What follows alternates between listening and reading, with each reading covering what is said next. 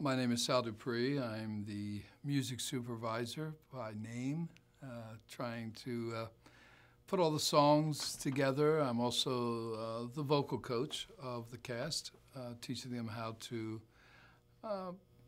do a song with the emotion and feeling that we need to bring the magic, pretty much to the camera. It's a story about good against bad, in the sense of bad that some people buy their way into things in life to become successful, and some people fall into it by luck, some are born into it. Our movie has a little bit of all of that. It has the ups and downs of life, it has the fun of life, it has the sadness of life. So it has a humanistic side to it, along with a performance side to it, which is really cool.